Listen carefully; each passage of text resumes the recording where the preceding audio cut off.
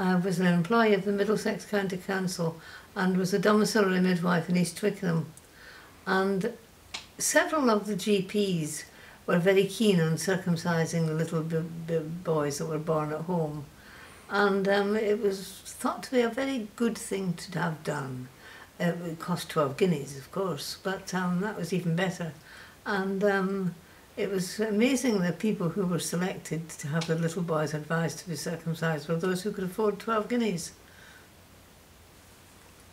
And it was suggested to me that I recommend Dr. Bloggs and his scalpel to the women. And I did, to my shame.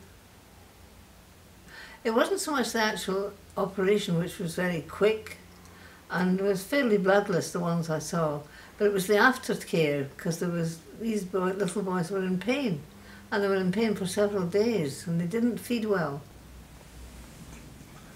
Informed consent for procedures being done to the mothers was becoming fashionable, that the women had to be asked whether you did various procedures to them, but the little boys weren't being asked. And there was informed consent for mum, but there was no informed consent for the little boys that were being circumcised.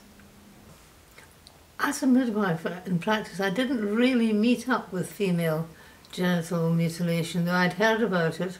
And a midwifery organisation I belonged to did study days on it, and I attended them.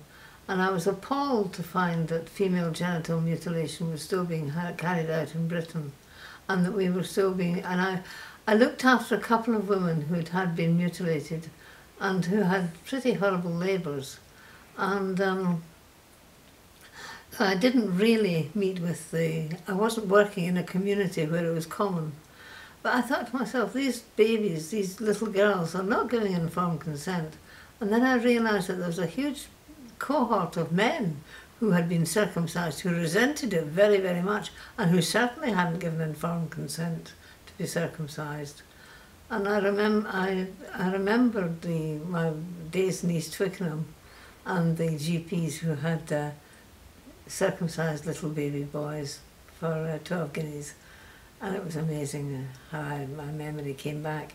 And then I worked on the Isle of Wight, and it was very, very rarely that there was a baby circumcised in the Isle of Wight. And then I came to work in an area where there was one of the consultants who was quite keen on circumcising, and he referred to it as his willy money. And I understand from a friend of his wife's that it paid for the upkeep of the swimming pool.